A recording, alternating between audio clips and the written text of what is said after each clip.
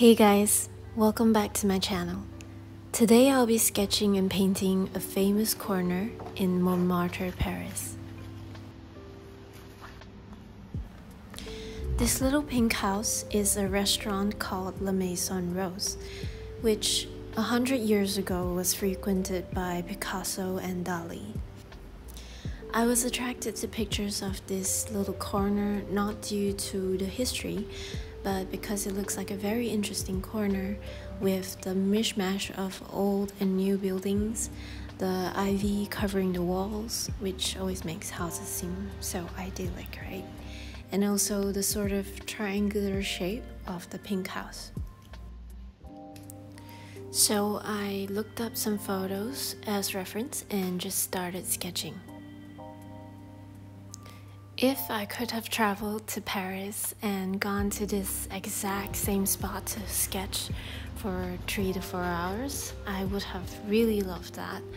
But I was lucky enough to go to Paris once, and we did not have leisure time to sit in one spot for even an hour.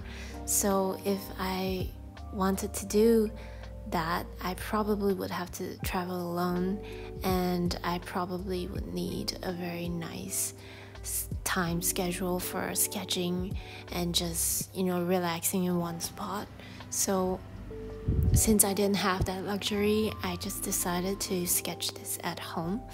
So technically this is not real urban sketching, where you typically sketch on site with or without a bunch of people. So let's just call this sketching, and it's basically my budget-friendly way of virtually traveling to a beautiful place.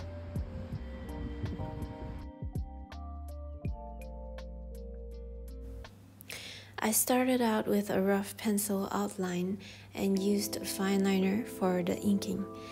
So this is a more complicated piece than the ones that I did before in my previous videos, so I won't be talking about every single step, but just some of the concepts and process of this piece. So if you would like a step-by-step video of a more simple subject, you can check out my other videos in my channel. For this piece, I started with the main subject, which is the house in the middle, and I worked my way outwards. So the main focal point has more details, while the things that are further away have less details. I like being looser when sketching, one, because it's more interesting to the viewer, and two, you don't have to draw every single thing inside, because the eye and mind will sort of fill in the details. So this is also a real time saver for when you sketch on location and don't have lots of time.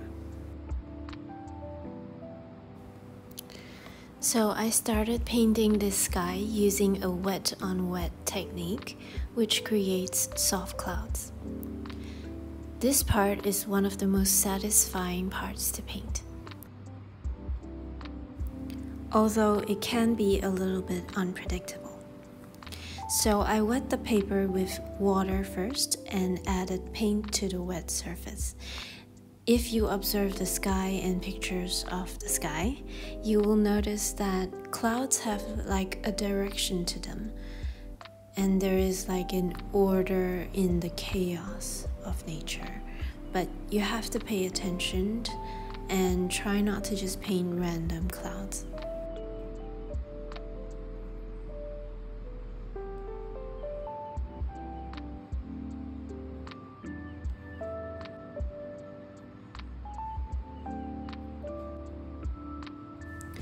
Next, I paint some of the greens before the sky completely dries. This is to create soft edges that naturally bleed into the sky.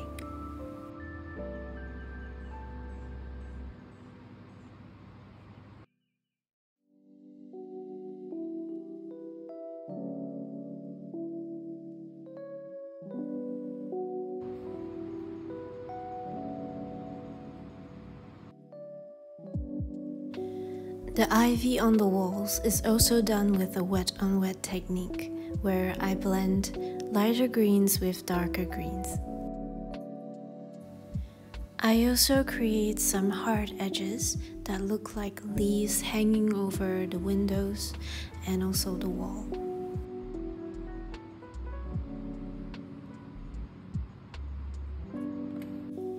Here I added some burnt sienna to make it look like the leaves are starting to change color. Next, I painted the roof of the house a light blue, which is a mixture of ultramarine and compost blue. I painted the house walls a very light shade of pink, which is a mixture of John Brilliant, Vermilion, and Crimson Lake. These are the base layers for the house. Then I painted the rest of the buildings a light beige color and added more greens to the right side.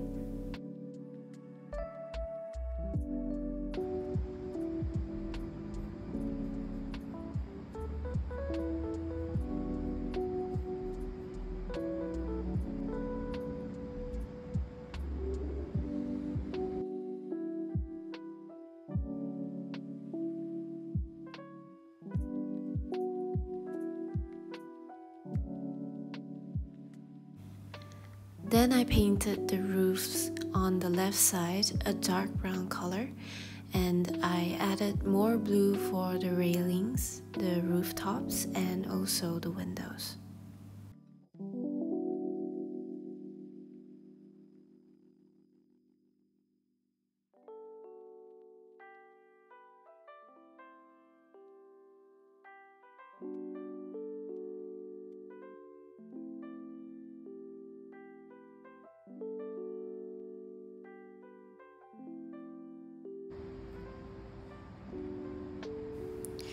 Then I proceeded with the green windows and the plants on the windowsills.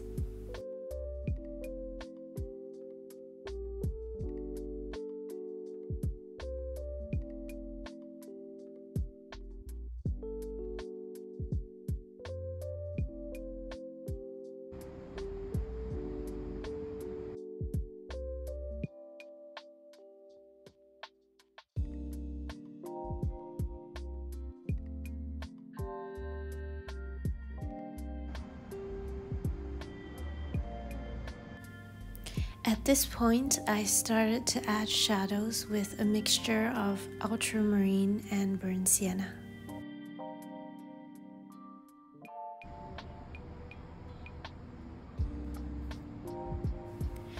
Then I added a second layer of pink, which is more saturated, to the left side of the house.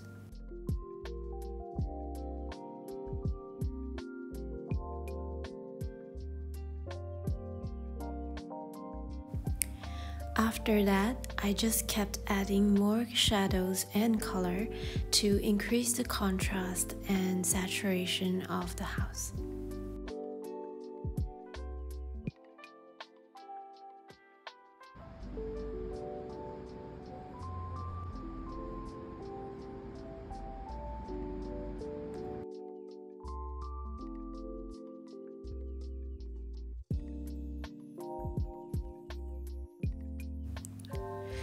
When painting or creating something like this, all your thoughts just go out the window, and all that you're left with is the brush, the paint, and the subject right before you.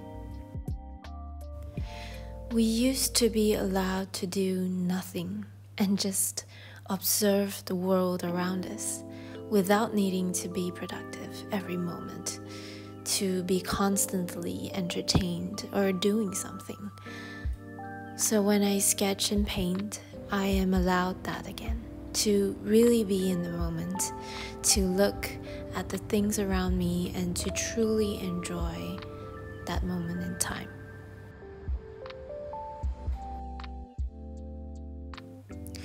When creating something, I am not looking at my phone and checking how many likes I got, or who messaged me, or how the stock market is doing.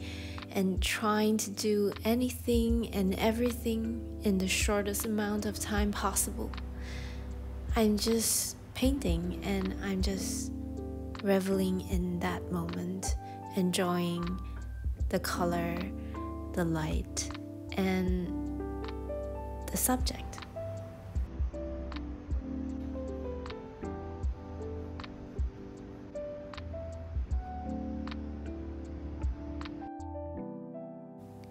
For me, painting like this is a lesson in observation. I learned to see things that I never appreciated before because of painting.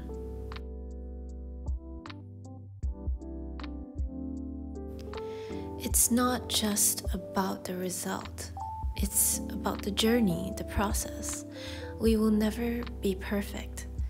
No one's life is perfect, but we can try our best and enjoy the view while we can. Our life is not measured by how much money we have or what items we have. We can't bring it with us when we die, but instead it is how well we have lived in the little time that is given to us.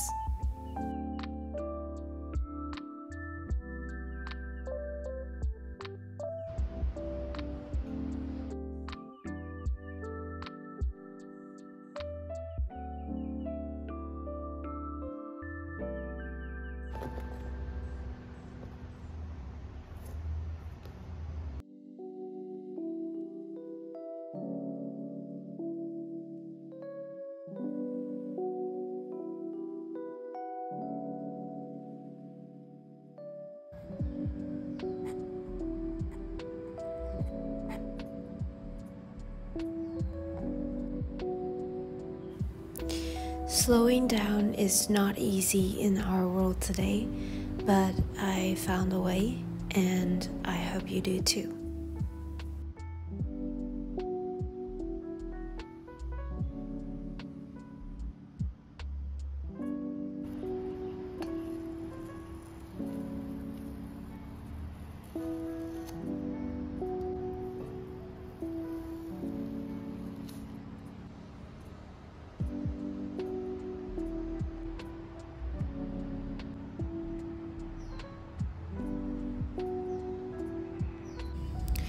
I hope you enjoyed this video. Thank you so much for watching, and I'll see you in the next one.